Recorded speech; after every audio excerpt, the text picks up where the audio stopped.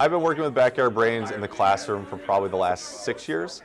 The one thing I've really enjoyed in that time is that every year I feel like there are new experiments that are being released that they help to facilitate that we can bring immediately to the classroom. I was shocked when I started teaching the IB program about how little experience the students actually had with designing their own investigations.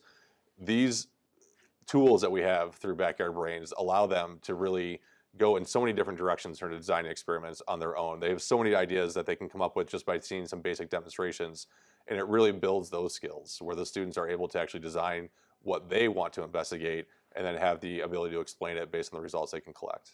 One thing that we did in my class last year is we kind of opened up almost a full week of students to be able to explore some of the different pieces of equipment that we have from Backyard Brains. And one of the most creative experiments I saw was using the spiker box, where the students were using this along with the reaction timer.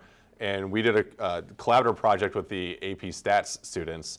So the biology students were able to help design the experiment and explain what was actually being measured. The AP Stats students then collected data for both auditory and visual stimuli.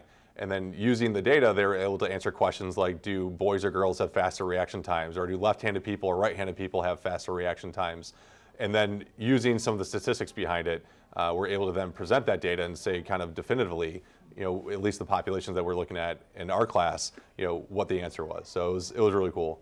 One of the things that my students have enjoyed the most about working with these tools is that it allows them to investigate an area that usually only gets 1 or 2 pages maybe in a typical textbook. I mean, the idea of how our brain works is fascinating to all people, but especially students whose brains are still actively developing.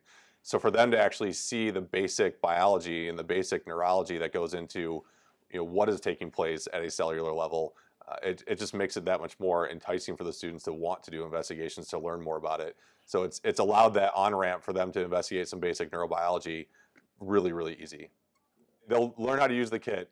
They'll look at what is being generated, the data they can collect.